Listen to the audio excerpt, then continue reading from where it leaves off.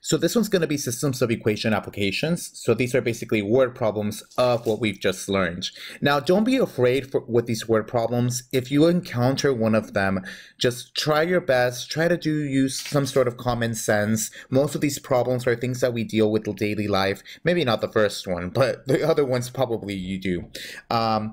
But always try something out. Don't leave anything blank, especially for exams. Always try some of them. Now, I'm going to focus on these 3 different types of problems. Really know them and really know how to extrapolate words to mathematics, okay? And if there's another way that you can think about or know how to do it, then do it that way. I would rather see your work process instead of just following a particular recipe. So let's try out the first one. So the first one says the sum of 2 numbers is 21. The larger number is 6 less than twice the smaller number. Find the 2 numbers. Okay, what the heck is going on here? So we want to figure out 2 numbers. Now, do we know what the 2 numbers are? No, we don't know. So we are going to just say x and y are going to be the 2 numbers. Okay. Now, what is the first thing that they say? The sum of the 2 numbers is 21. Well, that means x and y, x plus y, should equal 21. That's basically what it's saying. Okay, now what does it say about the larger number? Okay, so now do we know which one's larger? Well, not really. Let's just pick one of them and say that's the larger number. Let's say y is my larger number. So what does it say about y? The larger number y is. So whenever you see the word is another way to say equals. Okay, so the larger number y is what? 6 less than twice the smaller number. Okay, now whenever you see 6 less, like a number and then less, that means you got 6 less than how much of it is. So it's not 6 minus, right? It's not 6 subtracted by that number. It's 6 less than what was the original. And what was the original? Then twice a smaller number. The smaller number, if y is a larger number, x must be the smaller number. So twice the smaller number should be 2x. Okay? So the larger number is 6 less than twice the smaller number. Okay. So now what we basically have now is a system of equations. X plus y equals 21 and y equals 2x minus 6. Okay, so now notice, what do we want to use? Do we want to use elimination or substitution? Well, in this case, substitution is easier to use because one of them is already solved for you. So I already solved for y, so I know that y equals 2x minus 6. Let me just go ahead and plug it in here. So I have x plus this 2x minus 6 is equal to 21. All right, so I got x plus 2x minus 6 equals 21. I'm going to combine these two, and I'm going to get 3x minus 6 equals 21.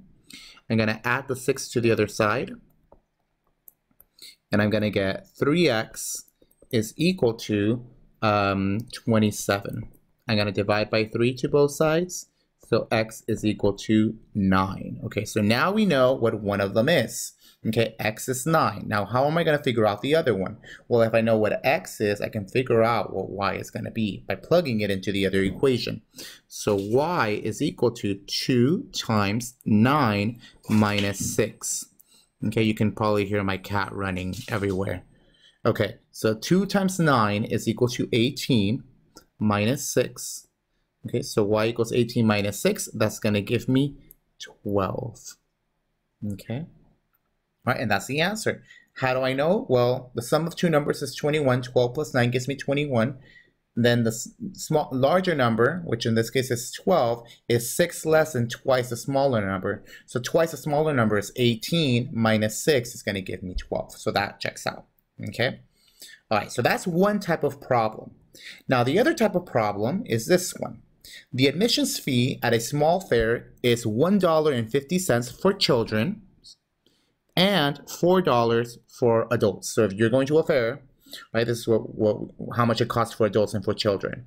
So on a certain day, this is how many people enter. So this 2,200 people, that's including children and adults. They enter the fair, and this amount is collected. 5,050 is collected. So how many children and how many adults attended? Okay. So let's think about how many people do we have at the fair? So we have this total amount at the fair. So we have 2,200 total. Now, these two are composed with two different types of people, adults and children. So again, do we know how many adults and children came in? We don't. So we're going to say X is going to be children, okay, and Y is going to be adults. So the sum of these two, whatever they may be, the sum of those is going to be equal to 2,200, okay? All right, now we can't quite solve it. We need another thing, another type of equation. Well, we haven't used this yet. So we collected a total amount of 50/50, okay? 5,050. Okay, now how do we know? So, well, for each child, how much are we charging each child? Each child is $1.50. So 1.5 times X is going to give me the total amount of money that you spent for each children. So for example, if I bring in one child, it's going to cost me $1.50. If I bring in two kids, it's going to cost me $1.50 plus another $1.50. Okay, so it's going to be $1.50 times X. Now what about my adults? My adults are going to be $4 for every adult that I have. Okay, all right, now let's try to solve this problem. Okay, so what do you want to use, elimination or substitution? It doesn't really matter. So I'm going to go ahead and use elimination. So let's try to eliminate which variable. So we can eliminate the variable y. Okay, so in order to eliminate variable y, I need a 4. Not only do I need a 4, I need a -4. So I'm going to multiply this top by -4. Okay, so I'm going to have -4x minus 4y. Okay, and then I'm going to say 2,200 and multiply it by 4. That's -4. It's going to give me -8800. The other one, it's going to stay the same. 1.5x plus 4y equals 50/50. Okay, so I'm going to get this -4. I'm going to add it to this 1.5, and I'm going to get -2.5x.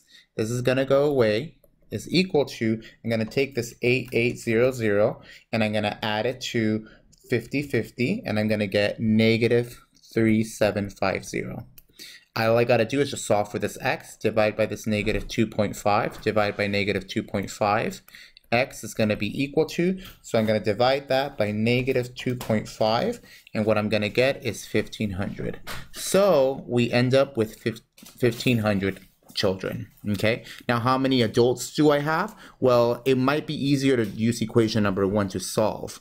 So I know that x and y, x plus y equals 2,200.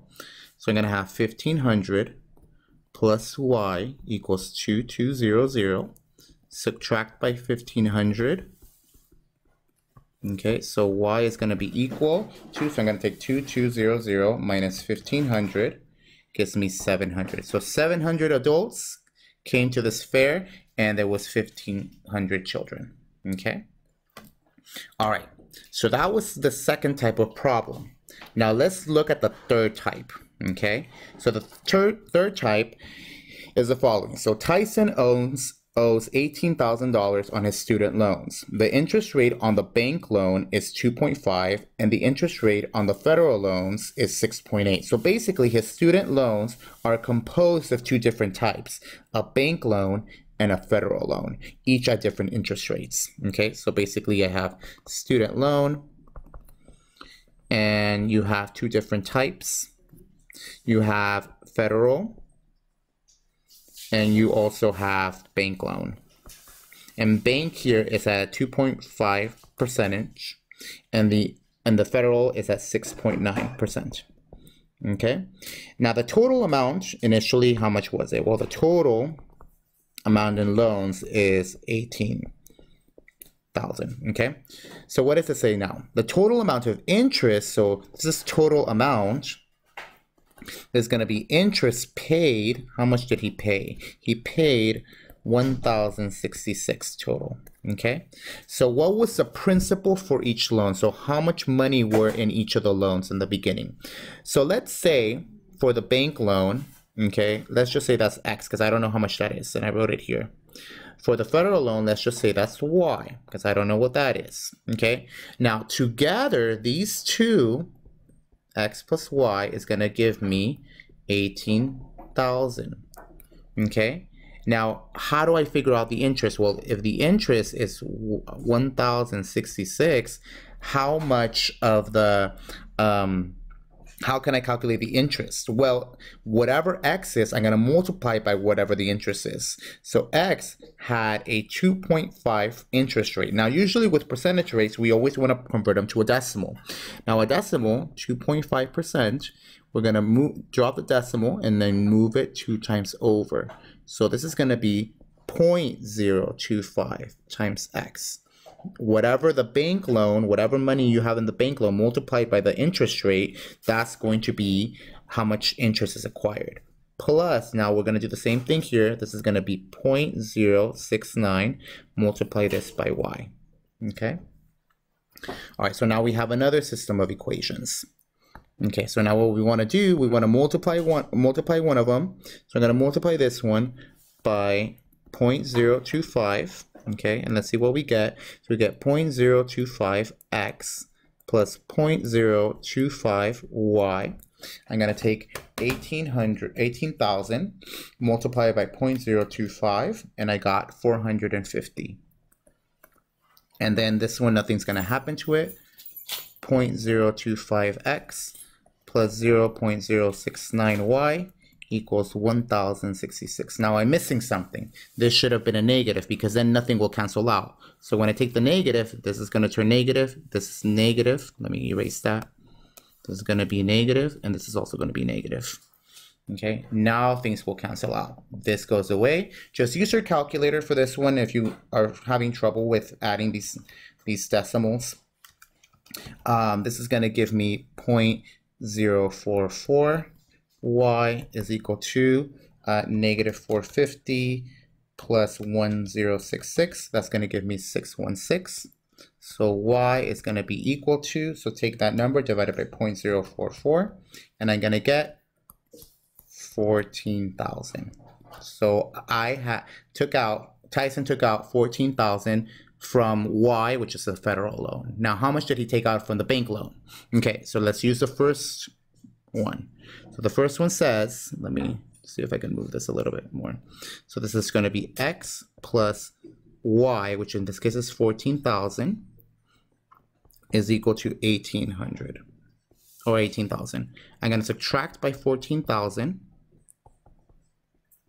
Okay, so now x is going to be equal to 18,000 minus 14,000, and that's going to give me 4,000.